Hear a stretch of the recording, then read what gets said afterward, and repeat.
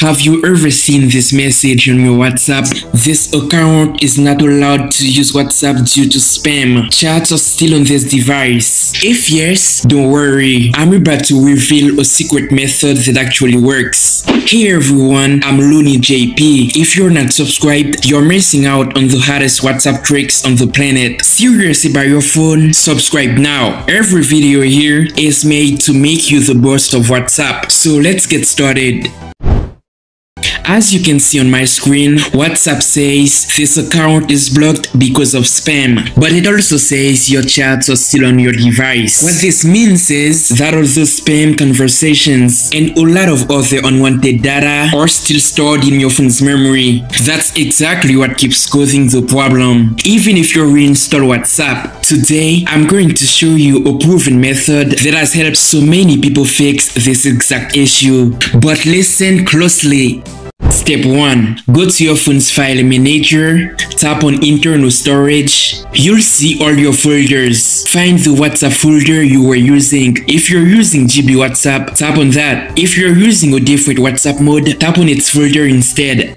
Step 2. Inside the WhatsApp folder, find the folder called GB Backup or just Backup if you're using another version. Tap on it. Step 3. Tap on com.gb WhatsApp or com.whatsapp.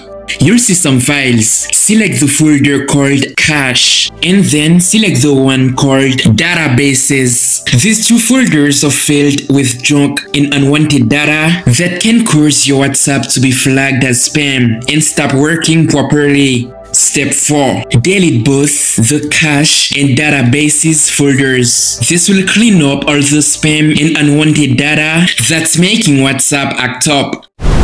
Important, don't try to use the old method to reactivate WhatsApp right away. Instead, you're going to use WhatsApp through a different app to finish the process and get everything working smoothly again. Let's get into it. You're going to go to the Play Store and install an app called Parallel Space.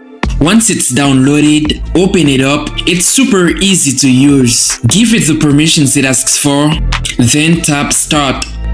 Now, back out of Parallel Space for a second and go download GB WhatsApp itself. To get it safely, go to my website androidtechguide.com. The link is in the description below. Once you're on the website, click on the GB WhatsApp. This new page will appear. Scroll down and tap on click here to download GB WhatsApp Pro. This new page will open. Tap here to download the GB WhatsApp.